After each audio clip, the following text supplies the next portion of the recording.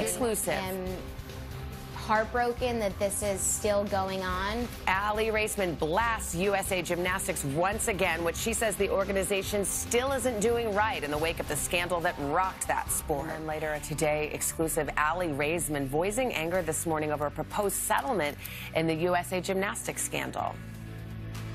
Honestly, it's offensive. It just shows they don't care. They're just trying to, push it under the rug. The controversial move that's left Raisman and fellow gymnast Simone Biles heartbroken. But first, this is Today on NBC.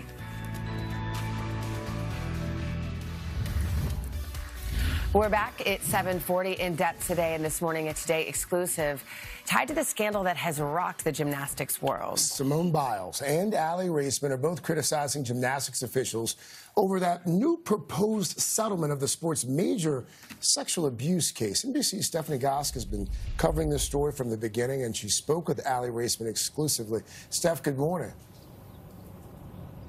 Hey, Craig, good morning. Aly Raisman sat down with us here in Boston because she's angry, and she's not alone. Superstar Simone Biles is angry as well. They both say that USA Gymnastics and the U.S. Olympic Committee are blocking their efforts to understand how gymnastics doctor Larry Nassar could abuse so many athletes, including themselves, for so long. That fight this morning out in the open less than 6 months before the Summer Olympics. I mean, it's devastating. It's incredibly draining. Aly Raisman sounding off, angry and frustrated over how she says gymnastics officials have handled the sexual abuse scandal that rocked her sport. Former gymnastics doctor Larry Nassar is currently serving a life sentence after more than 150 women, including Raisman, came forward accusing him of sexual abuse. USA Gymnastics, the United States Olympic Committee, they refuse to take any accountability to address the issue, to figure out what went wrong. And now USAG has proposed a settlement that would provide financial compensation for victims, but would release U.S. Olympic officials and some former gymnastics leaders from liability. How has it been received? Not very well. It's offensive. It just shows they don't care. They're just trying to, push it under the rug and hoping that I think people forget about it when they watch the Olympics this summer. After the landmark Harvey Weinstein verdict last week, Raisman wrote a letter praising the survivors from that case before turning to her own. In the letter, she criticizes USA Gymnastics and Olympics leadership. You call what they're doing in this letter a cover-up. What are they covering up?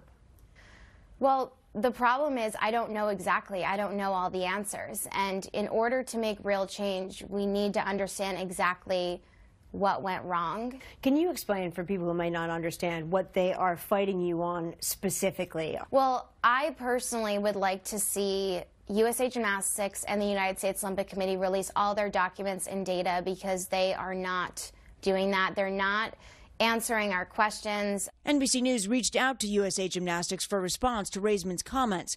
The organization says in part that it has fully cooperated with all investigative bodies, adding it must respect the confidentiality and integrity of the process.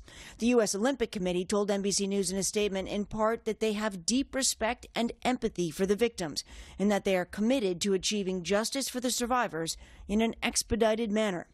Both groups are also under fire from their biggest star, Simone Biles, who tweeted, "Wish they both wanted an independent investigation as much as the survivors and I do." Last summer, the champion was in tears. You literally had one job and you couldn't protect us. All of this happening with the Summer Games looming. It's less than 6 months to the Olympics in Tokyo. What is this situation doing to morale on that team? It's hard to put into words. I've been watching the gymnasts and I'm really proud of them. I think that they are doing an amazing job. I am heartbroken that this is still going on. The Olympic champion says gymnastics leadership is failing the athletes. We did our job and we worked really hard. We did the best that we could and we won gold medals for Team USA, and we're asking them now to work really hard and to do the right thing by us, and we don't feel that same effort from them. Stephanie, what does USA Gymnastics say about all this and what it's doing to prevent something like this from ever happening again?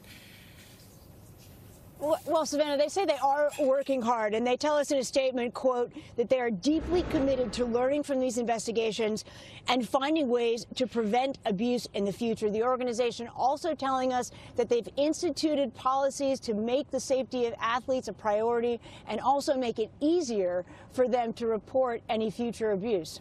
Savannah? All right, Stephanie Gosk in Boston for us. Stephanie, thank you. All right.